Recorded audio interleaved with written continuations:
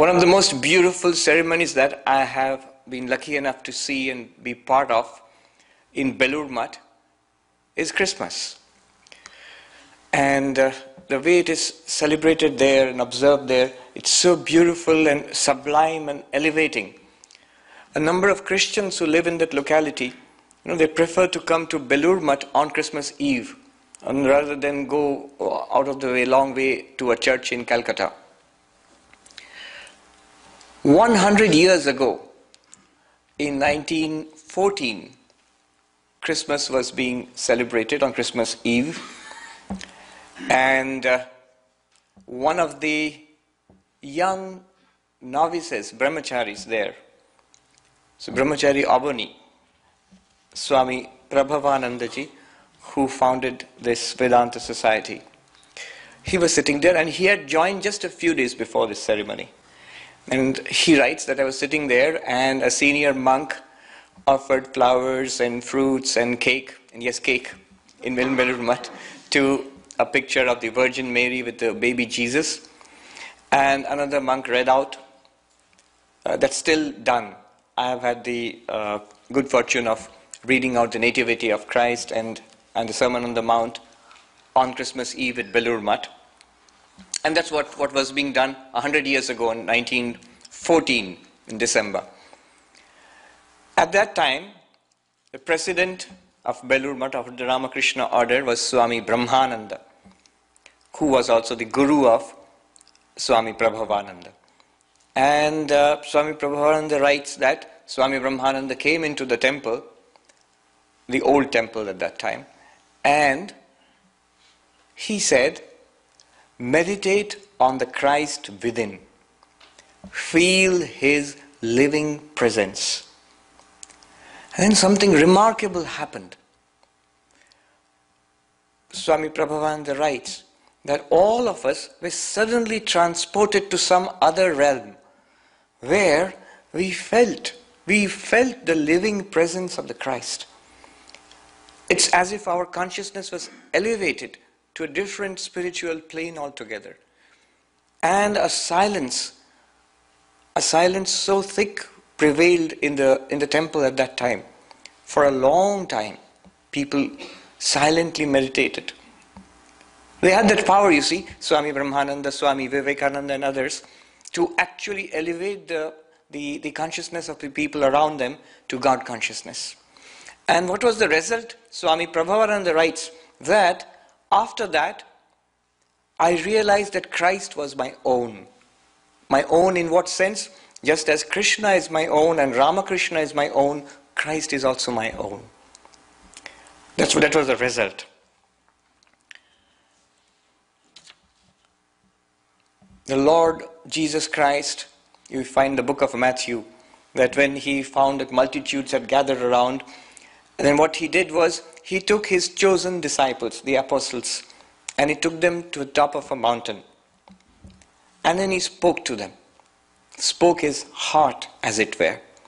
And you find the remarkable similarity when Sri Ramakrishna sometimes would call Swami Vivekananda and the other direct disciples, the monastic disciples who were to be the monastic disciples, the apostles, he would call them in his little room in the temple garden of Dakshineshwar, and he would shut the door. He would look out to see that nobody is listening, and he would talk in private to them, his choicest teachings. And whenever I say that, the question in all of your minds and always is, oh, what were those teachings? Well, there's nothing secret about them. They have been published. But what's important are not those words. What's important is they have the ability to, Sri Ramakrishna would transmit spirituality. When he said those words, something more, much more than the words was transmitted. When the illumined guru speaks and the competent disciple listens, spirituality becomes tangible there. So that is what used to happen. And that reminds me, it's marginally relevant, but it's a very interesting story. Swami Suhitanandaji, once the General Secretary of our order who visited recently, he was the sevak, he used to serve Swami Premeshanandaji, who was a very senior monk of our order and a disciple of the Holy Mother. So once, Sritanandaji was serving him, was doing some little service to Swami Primeshananda, who was old and ill at that time. And Swami Primeshananda said, "Come, I'll tell you a secret." And Sritanandaji said, "I knew what secret he was going to tell me because he had told me so many times." And he said, "Well, Maharaj, go on." No, shut the door. Make sure that nobody's listening." "Oh, Maharaj, you can go and tell me. Go on and tell me nobody's listening." "Well, let me tell you. Sri Ramakrishna was God himself." And Sritanji said, yes, I know." "You know?" "Yes, I know. And everybody knows." "Everybody knows." "Yes, everybody knows. And nobody cares."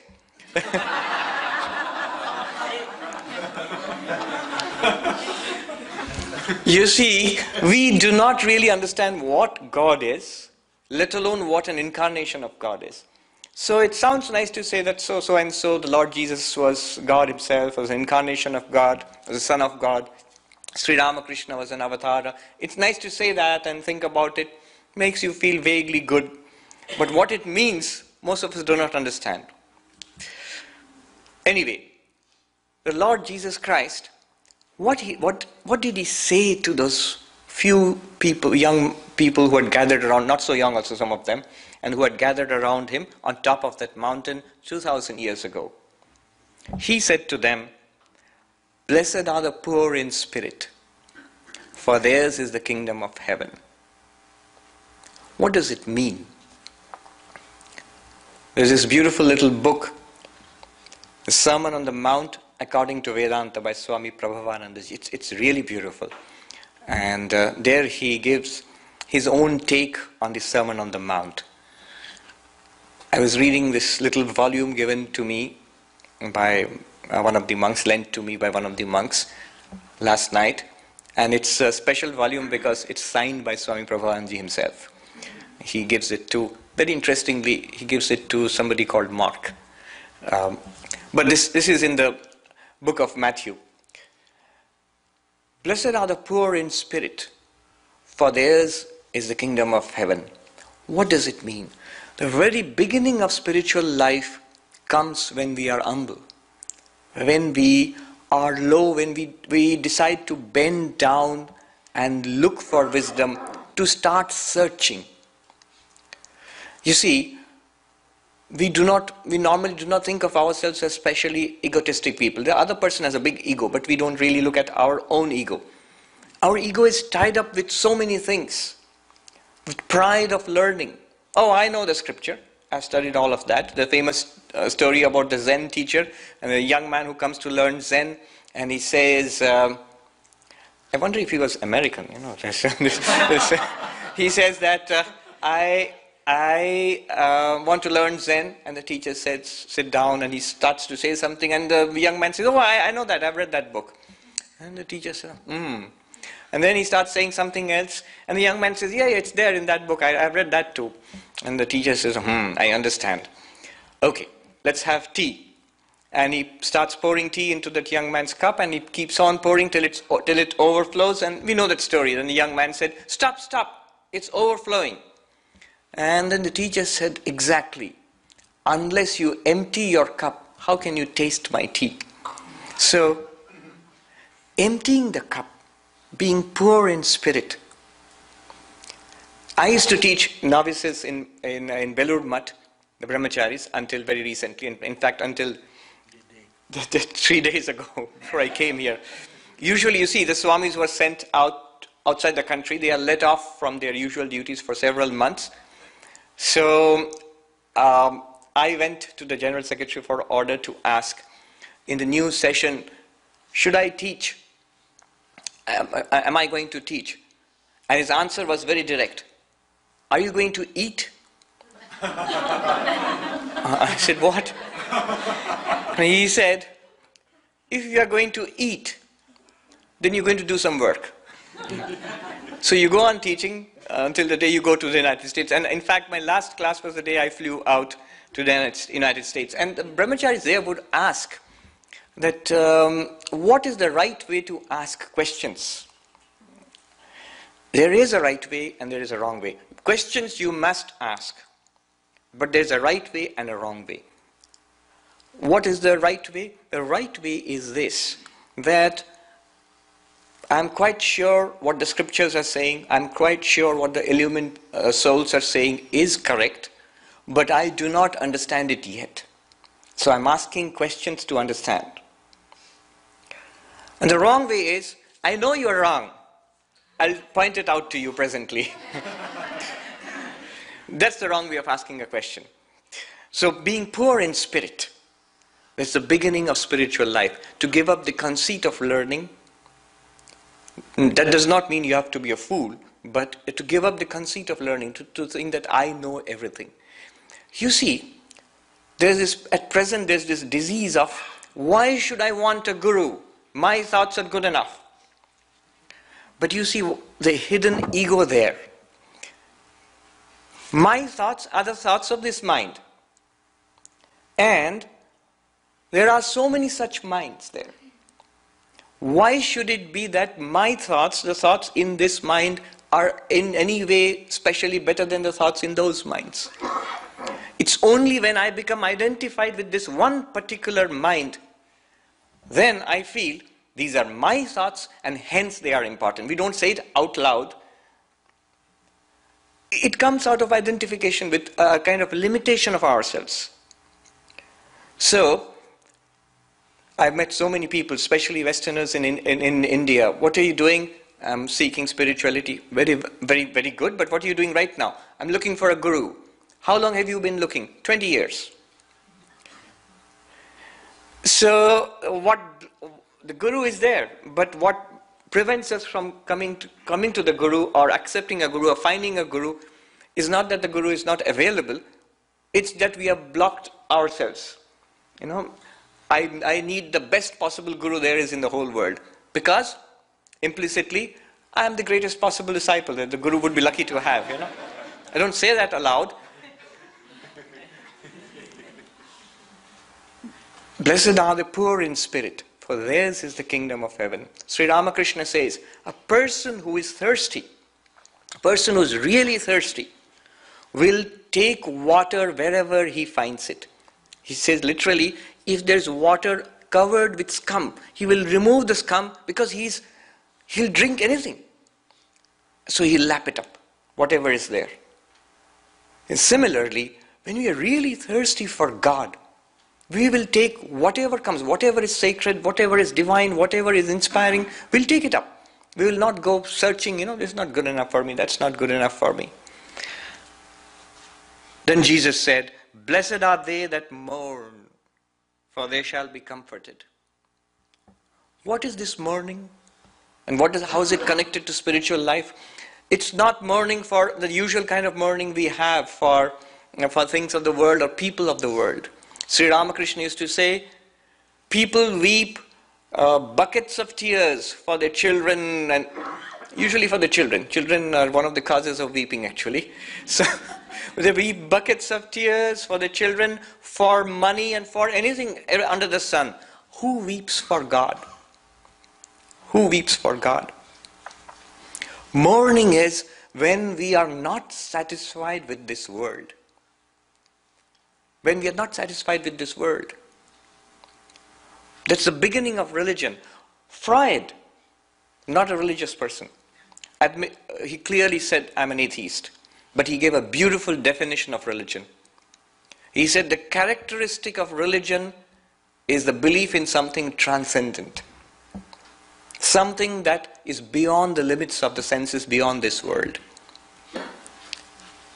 So when we are not satisfied with what we have in this world, what we have experienced till now, look at our lives. Everything that we have done from our birth till today, till this very moment, we have done so many things. And basically all that we have done is to make ourselves happy. You may say, I did a lot of things to make other people happy, but making other people happy made you happy, basically. And all that we have done till today is to make ourselves happy. Are we happy right now? Are we completely happy, at peace with ourselves? We are not. So what we do in this world does not provide permanent peace, does not give us what we are really seeking. This is mourning, the sense of this, that they who mourn, they shall be comforted. They are blessed because they shall be comforted. They shall find that transcendent peace. Then Jesus said, blessed are the meek, for they shall inherit the earth. The meek are blessed, but it's what's strange is, why did he say they shall inherit the earth? It's normally, that's what we feel is just the other way around. And what people teach their children is that you be aggressive and you push yourself forward. Nobody is going to give you the good things in life. You have to make a life for yourself. If you're meek, you're going to get left behind. You're going to get crushed under the wheels of progress. So how are you going to inherit the earth? I mean, you may become one with the earth, they'll crush you, but how are you going to inherit the earth? You see, when we hold on to this limited ego, we cut ourselves off from the rest of the world. This is me and mine. This is not mine. I'll try to make it mine by hook or crook, and that becomes the purpose of my life, to get more and to gather more for this one limited individual. And the whole of life becomes this pursuit. You call it a rat race. The problem with the rat race is, even if you win the rat race, you're still a rat. Yes, a rat. There is not one multi-billionaire who has found peace from his billions. But there are many multi-billionaires who have found peace by giving up the billions. Especially in this country, there's this discussion going on about the super rich, many of whom actually take the very wise decision of letting go of their wealth and using that wealth to help others. Blessed are the meek, for they shall inherit the earth. Those who expand beyond the limits of the ego, those who let go of the limited individuality. You know what happens? Then the entire universe becomes your own. Not legally. The state of California will not recognize your ownership. But you will feel at home all over the world. You will feel at home with all kinds of people. Everybody becomes your brother or your sister. The Ishopanishad says, Ma gridha kasya svidhanam. Do not hanker after wealth, for whose is wealth? Kasya svidhanam. Whose is wealth? And the commentator Shankaracharya, commenting upon that, he says there are two meanings. First, the Upanishad is asking us not to hanker after other people's wealth, of course, because that's immoral, but not even to be attached to your own wealth. What you may feel that I have earned it, it's legally mine, but not even to be attached to that. That's the first meaning. You see, when we are attached to something, when we say this is my wealth, you know what happens? It's like I hold on to this. When I'm holding on to this, what's happened is this is also holding on to me. I cannot move this way or that way. I cannot move away from this as long as I'm holding on to this. As long as I'm holding on to money, to wealth, to possessions, they are holding on to me. They are holding on to me. They have a claim upon my thoughts, my feelings, my happiness and my satisfaction in life. They determine. So, that's the first interpretation, for whose is wealth. And the second interpretation is, of course, very profound. It means two things again. One is, there is no wealth that you can lay claim upon. It's a mirage, it's an appearance, it's Maya. What exists is God. The other way you can look at it is, it's all God's wealth. It's not just a thought. It's not just a nice thought or a nice sentiment. It's reality. How much of this earth did we create? How much of this body did I create? How much of it am I maintaining actually consciously? Almost nothing. Something is doing it. You can call it nature. But something other than me is doing it. It's not mine. So, blessed are the meek, for they shall inherit the earth. Blessed are they who hunger and thirst after righteousness, for they shall be filled. Here, Prabhavanandaji says righteousness It's not just ethics. Righteousness does not mean that those who hunger or to be good. That's very good. One should hunger to be good. But there's something more than that. Those who hunger after God, those who hunger and thirst after righteousness, they shall be filled. They shall be fulfilled. Those who hunger after God. There's a story of a young man who went to a spiritual teacher and said, when will I realize God? And the teacher said, come with me. And he took him to a pond, and he got hold of that young man and pushed his head inside the water. After a few seconds, the young man began to struggle, but the teacher would not let him go, kept his head dunked under the water. And after some time, when the struggles became really quite violent, and then the teacher let him go, and he came out gasping for breath. How did you feel? And that young man said, well, sir, I felt I would die if I did not get the next breath. When you feel like that for God, you shall see God. Those that hunger and thirst after righteousness, they shall be fulfilled. They shall be filled. Blessed are the merciful, for they shall obtain mercy. A very beautiful saying. When I read this, what I felt was, we have to be honest about ourselves. The first stage in spiritual life is honesty. We don't have to be honest to everybody else, but at least let's be honest to ourselves. We are very far indeed from sainthood. We are far from being saintly. An understanding of what we are right now need not be depressing. We need not feel depressed and sad about it. You can convert that into a powerful spiritual attitude, an attitude of prayer to God, of realizing one's helplessness in this life. There's this great Tamil poet and a saint, a predecessor of Ramanujacharya, who prays to God. Look at this beautiful sentiment in one of his Sanskrit hymns. The prayer goes like this. When I consider my weaknesses, when I consider my sins, I cannot in any way actually ask for thy forgiveness. It's unreasonable to ask for forgiveness. So I am completely helpless. Do with me what thou will. Imagine that feeling, where I am completely surrendered to God. Another devotee says that God, you test people to see if they are worthy of thy grace. But I shall test thee. How? It's because I am so utterly hopeless.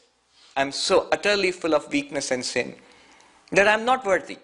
But if you can rescue me, then you have passed my test. I am really the best candidate, the best test of your power to rescue people. So if that is our condition, if there is even any truth in that, then what should we do to others? First thing that we should do is show mercy. We should forgive.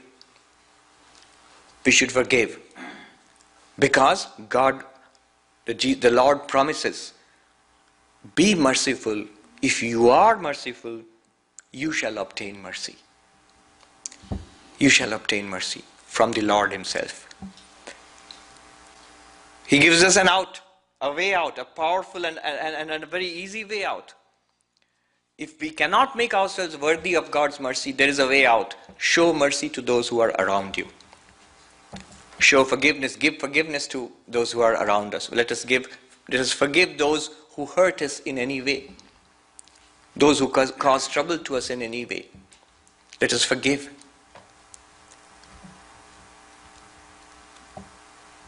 There are so many such beautiful incidents. In Ramanujacharya, again, Ramanujacharya's life, there was a great devotee of Ramanuja, Kuresha. Some of you may know the story. He was a householder devotee of God and a disciple of Ramanujacharya. And this Kuresha, once, when they were being persecuted by a king of a neighboring kingdom, He enabled Ramanujacharya to escape with his disciples and presented himself for the king's persecution, for his revenge. And the king actually ordered him to be tortured. And the general who did that, he actually blinded Kuresha. And many years later, when Kuresha was wandering the land and he came back to Ramanujacharya, Ramanujacharya came and embraced him with tears in his eyes and saw what Kuresha had sacrificed for him. And then he said, "You ask for anything, I shall give it to you." And the first thing which Kuresha asked for was, that man, that general who blinded me, who took my eyes, bless him that he may have God realization before me. Imagine, not just forgive. And Ramanujacharya, with the tears in his eyes, he went into ecstasy when he heard that. Blessed are the merciful, for they shall obtain mercy. One of the most terrifying things I have ever read was a poet, I've forgotten who the poet was, he writes about the day of judgment. Throughout our life, we are experts in making excuses for ourselves, he says. He says, you make excuses for yourselves throughout your life. But what shall you do, you poor soul, where you are face to face with one who knows how to ask questions? That's God. On the day of our death. So who is God? Beautiful description, and a rather terrifying description. The one who knows how to ask questions. So, blessed are the merciful, for they shall obtain mercy. Blessed are the pure in heart, for they shall see God. I shall not dilate upon this. It's a subject for many lectures. The whole of spiritual path is this. Chitta Shuddhi, Sattva Shuddhi, purification, inner purification. Blessed are the pure in heart, for they shall see God. We talk about meditation, samadhi. There was this monk, it's a real story. There's a monk in the Himalayas who said in Hindi, Samadhi to asan hai, samadhi is easy. I shall give you samadhi, the highest spiritual experience in meditation, in 2 minutes. But the condition is, come to me with a pure heart. I said, oh, so that condition, unfortunately, it's a very tough condition. Blessed are the pure in heart, for they shall see God. Blessed are the peacemakers, for they shall be called the children of God. And Swami Prabhavananda ji here gives the example of Swami Brahmananda. And indeed, any of the illumined souls, the first sign, there's no way of understanding who has seen God or not. But the first sign of a truly peace of a spiritual person, you feel peace when you come close to such a person. Even the most troubled heart feels at peace. Swami Prabhavananda ji writes, when Swami Brahmananda touched my head in blessing, it was like taking a cool shower in the midst of a fever. We are in a fever, the fever called worldliness, being touched by this person. There were monks who were quarreling among each other, and a complaint came to Belur Math. Let's take action against these people. And Swami Brahmananda said, don't do anything, I'm coming there. And he went to that monastery, and he did. People expected he's going to call people and he's going to talk to them and have meetings so that they can settle their differences. He did none of that. He said, all the monks should come and sit and meditate in front of me every day in the morning. And they started doing that, and after a few days, they gave up their quarrels. Everybody rose above their own pettiness. That's the children of God. They are the peacemakers. Blessed are they which are persecuted for righteousness' sake, for theirs is the kingdom of heaven. Even after we attain some spiritual height, it will not lead to an end of physical or mental or social suffering. The world is as it is, it will continue. But now our suffering also becomes a form of spirituality. You can see so many examples from the Christ himself, who was crucified, and on the cross he said, forgive them, for they know not what they do. Down to Sri Ramakrishna when he was passing away from cancer, and even at that time he kept on giving spiritual instruction to those who came to seek. All of them, they suffered, but in their suffering their lives became a blessing. Their lives became a light for our spiritual life. I pray to the Lord Jesus Christ to bless us all now and in the years to come that we may grow in perfection. Growing in perfection means being perfect in these things which he has spoken about. There are 8 of these teachings which he has given, which I just read out. These are instructions for perfection. These are instructions for perfection, for becoming worthy of the vision of God, for becoming worthy of God. Chesterton, in his humorous way, says that there are infinite ways of falling. You can fall this way or that way or in front. There's only one way of standing straight. And the Sermon on the Mount teaches us how to stand straight in the eyes of God. Thank you very much. Thank you.